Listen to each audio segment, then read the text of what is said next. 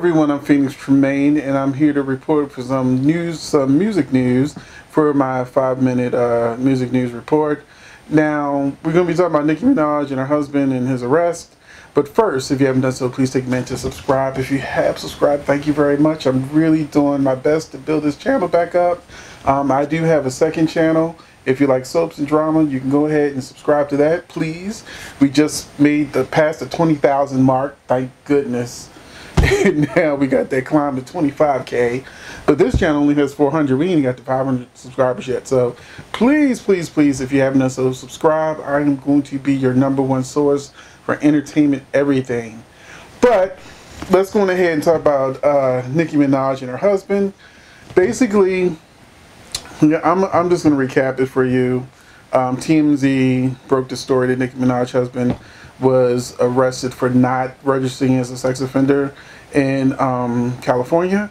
He is a registered sex offender in New York, but once he moved with Nicki to California, he was supposed to register there too. He was pulled over by the Beverly Hills Police Department, and they realized that he was registered in New York, not California, and so he was had to pay a $20,000 bond and to get out. And all he had to do was register as a sex offender in California, but he still didn't do it. So now he's turned himself in to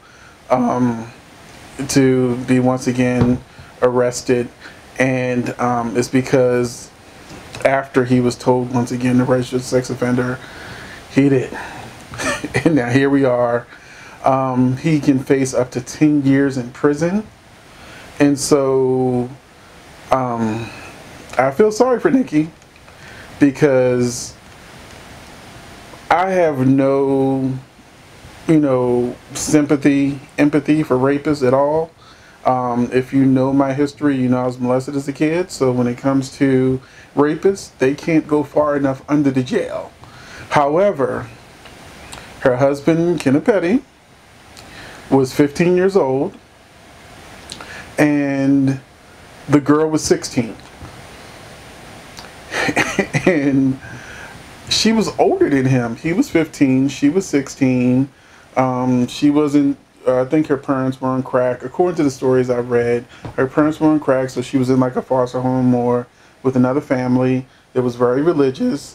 When she got caught sneaking out, she cried rape.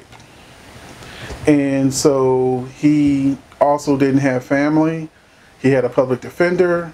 They said you can do, I think, 4 or 5 years in New York penitentiary or New York prison, whatever it is. In I think he was in Rikers. Or you can get 20 years if you go to trial.